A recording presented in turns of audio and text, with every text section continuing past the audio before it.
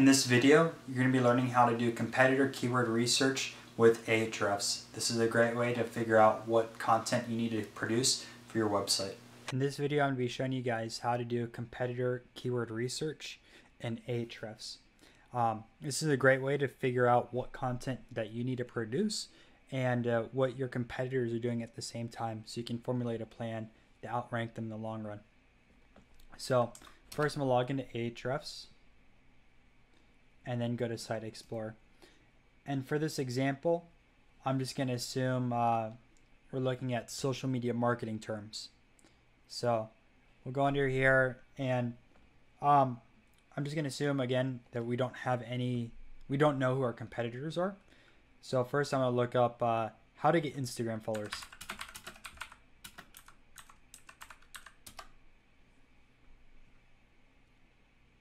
Okay.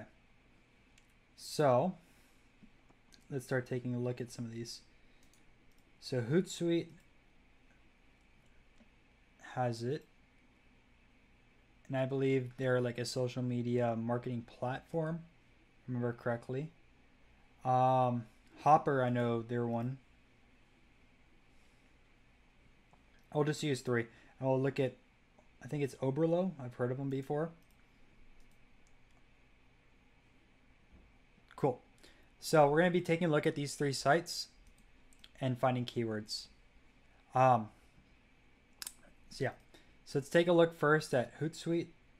So I'm going to just grab this URL and then paste it in there under the Site Explorer.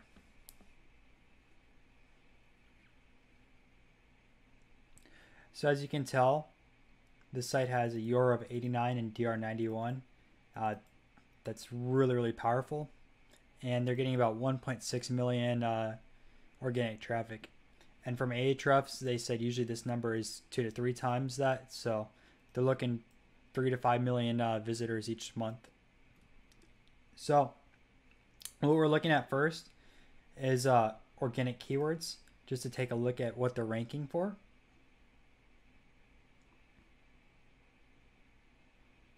And as you can see, right, some of their top words are Hootsuite, Hootsuite Login, Facebook Business Manager, Hootsuite Free, stuff like that.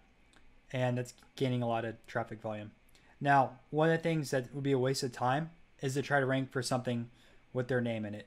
So what we're going to do is exclude anything, any keyword that has Hootsuite in it. So I'll go under here.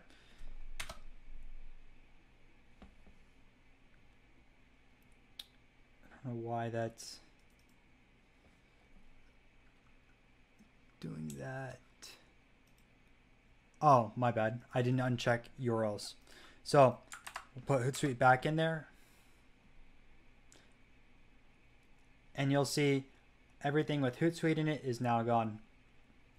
Now, if you're taking a look at these keywords, right, a lot of these are really difficult to rank for. 35, 55, 84.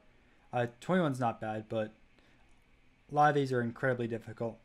So next thing that we would want to do is go under here and filter by keyword difficulty. So we're going to go from 0 to 15 because those are moderately easy difficult keywords to go after. So we'll do that.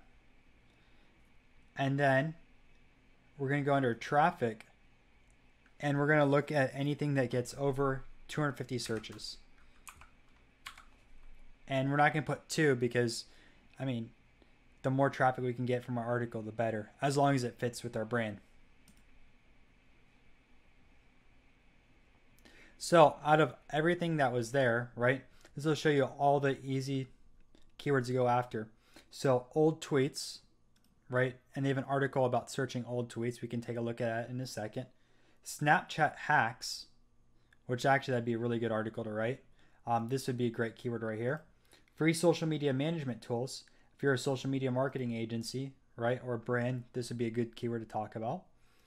Tuesday hashtags, right? So if you're talking about hashtags for different days of the week. How to get more views on YouTube.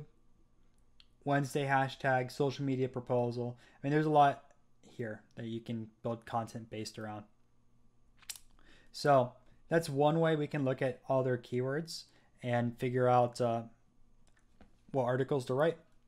The other way we can start doing that is looking under top pages, and you can see exactly the different keywords they have for each of the different pages and how much volume it has and what position they're at. So this isn't a great way to find keywords. I kind of prefer the other method, but if you're just going through all the different URLs of a site, let's say like a local business site or another one of your competitors that you want to compete at with a page-by-page basis, this is a good way to look at what content they're producing. So obviously you can tell with their homepage, right, they're ranking for the main keyword, steps to create a Facebook business page, right, Facebook business account, and just scrolling down here. I mean, they have so much content, right? They have 86 pages worth.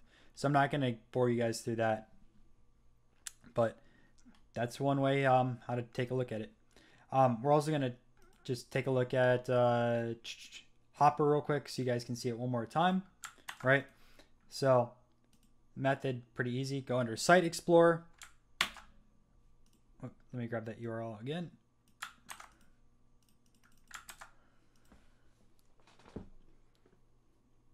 Right. Look at their UR and DR.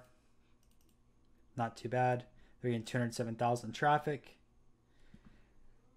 Go under organic keywords.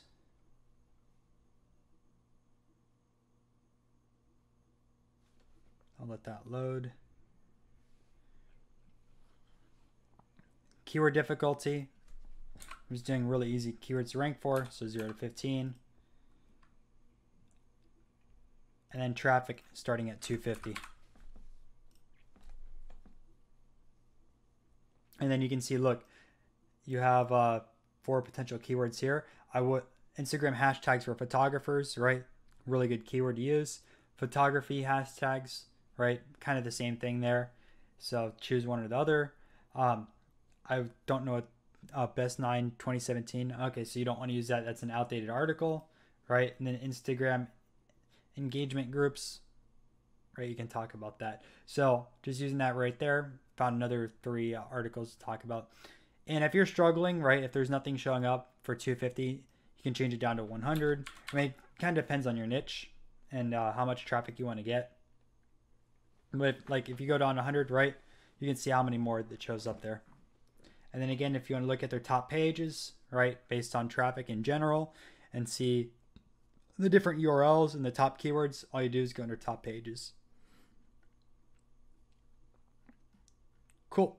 So that's it for this video. If you guys found some value, make sure to leave a like and subscribe to the channel. And let me know what videos you want to see me cover in the future. Anyways, take care, guys. See you in the next video.